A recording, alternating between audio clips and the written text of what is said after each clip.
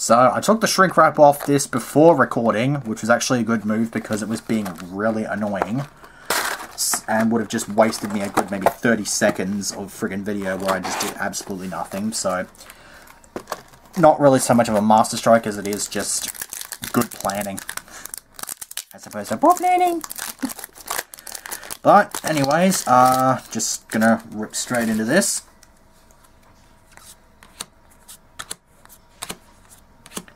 Another Xyz change tactics. I think that's 2 of them. God. If you've seen that Yu-Gi-Oh! For Real Men channel, you know how silly this card can be.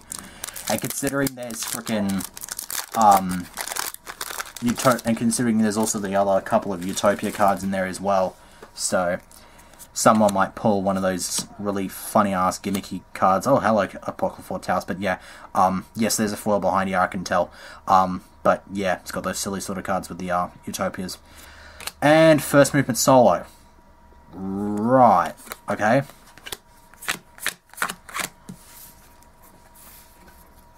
It's a first movement solo. I can't say anything more about it than just... I think it is a decent card, actually, for the Melodious archetype. Yeah, you can special summon one from the deck if you have no monsters. Hand or deck, actually. And there's another Chiamol. I'd be content to have a playset of Chiamols, actually, if I can. Actually, no, I already do, because I pulled one in the last box, I pulled one in this box, and I pulled one at the Sneak. Yeah, so I already have a playset of Chiamols. Awesome. Punch in the box. I think this is a Yuya card. It was a pretty decent card throughout the sneak peek. Unfortunately, I didn't pull it. Oh, foil. Fire Lake of the Burning Abyss. Ah, that's like that 2-pronged attack sort of thing. I want to say that I don't want to say that I don't rate it, but I'm a bit towards the card. I mean, you can plus off of it, but it just seems a little bit sort of situational. I probably wouldn't run it in my Burning Abyss deck if I had one, but that's just me. There's another Satellarknight Sirius. And actually, while I'm here, since I see 2 copies of Valor Font, I'm going to set those aside. Yay! Because I need to slot those into the Raccoon deck so that it's all prepped and ready to roll for Sunday. Then I just got to do a bit of testing.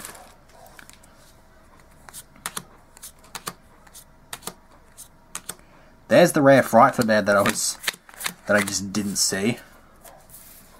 So, far be it from me to complain about that. The only problem is I still don't have any Agent Sabers.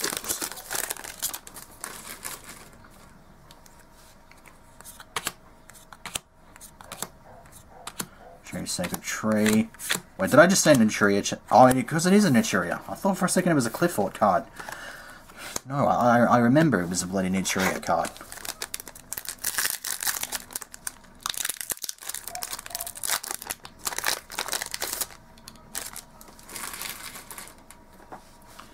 Okay.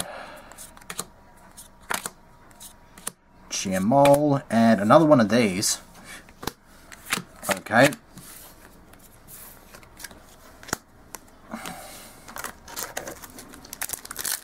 So that's 2 of those.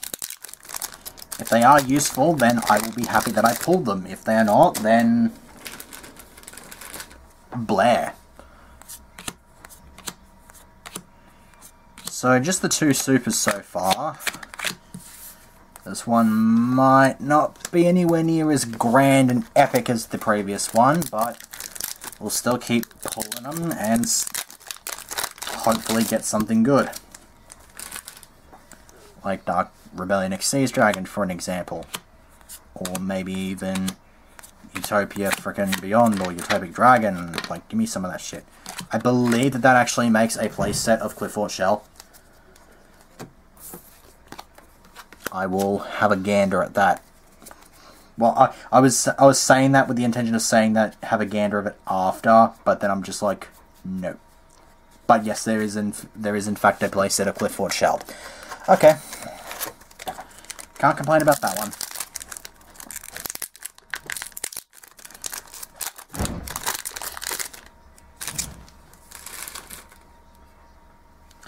I think we got another foil in here. Oh, yeah, I can see it. Trample Links, and oh, nice! Yazi, Evil of the Yang Zing. Nicely done. That's a good. That's actually a pretty good secret haul. Both of which are in decks that can be relevant to the meta, so at least that's a few less dollars that I would have to spend. I mean, assuming that I'm keeping the Grista, because I'm still debating on that one. But they're the secrets, so unless I have this massive twist of holy shit good luck, that should be it, secret-wise. Let's put the Fight for the Day in the right way up.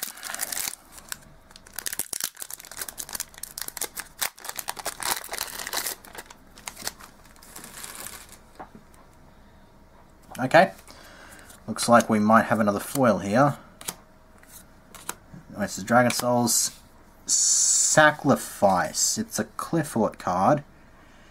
Gains 300 attack, can't be strong battle, blah blah blah blah blah blah blah blah. That sounds like something that they just wanted to hype the crap out of, but is incredibly crap. Anyway, I do not believe that any player that would run Clifforts would run that, so that's kind of a shitty pull. There's another Calcab. I believe that's my 4th Calcab, so that's actually now becoming a bit of fodder that I can offload at locals.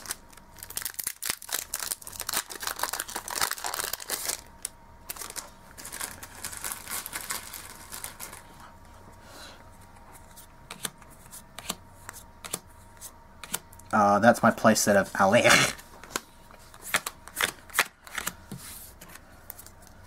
Fusion Substitute is freaking amazing. I actually pulled one of those at the sneak peek, but yeah, kind of didn't have the Edgimp Sabers like I might have said earlier in this segment. I mean, in this video.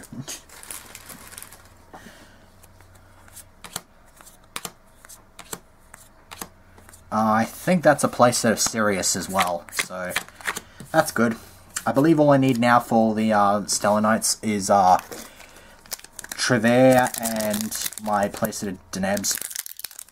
I could also do with a 3rd Alpha, but I'm not gonna fuss too much over the third Alpha. Thoughtful Dog.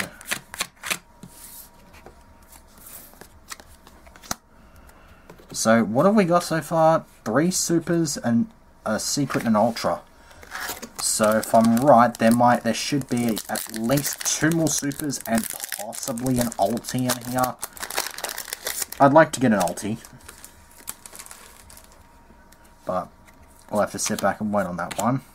There is a foil in here, though. A Master Dragon.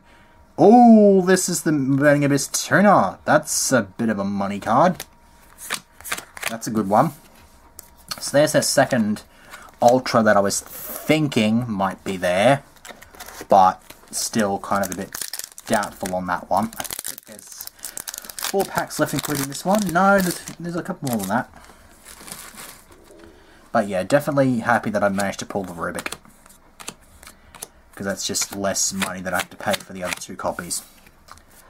Or like even if people, or like that's just assuming if people decide to run triple Rubik, because I don't know if triple Rubik is not the way to go, then I'm not going to complain. Even though Virgil is still probably like going to be a fucking shitload of money to blow on it anyway. So that's the thing. Unless somebody decides to focus on a Burning Abyss deck that doesn't run Dante, it's still going to be a bit of a friggin' uphill battle actually being able to build Burning Abyss. Which is a shame, because the hell theme sort of interests me because of my childhood playing Doom and all that sort of shit and underworldly sort of jazz and whatnot. It's kind of interesting. There is an ultimate rare in this pack. Fluffle Dog, come on. It's Yazi, isn't it? Yes! 2 Yazis in the one box. Oh my god, that is amazing. Now, if I can offload my secret one for an ulti, that would be awesome, because I have 2 ulti Baxias. So if I can get 2 ulti Yazis, that would also be freaking amazing as well.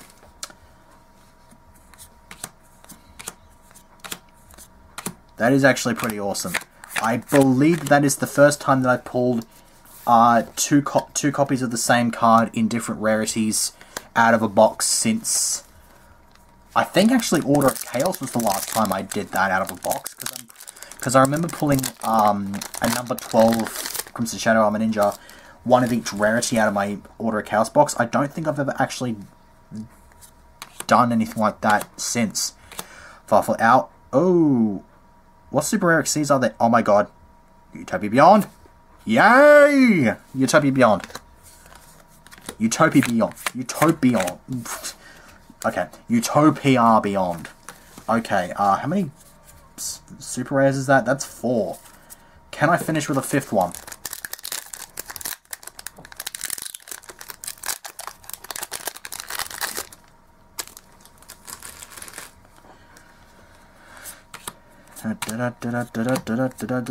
Come on. No.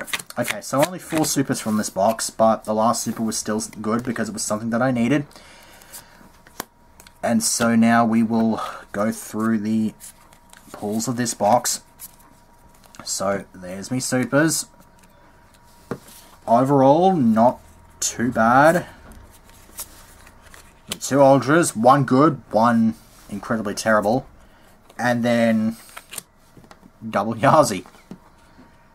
Not going to complain too much about the double Yazi now, am I?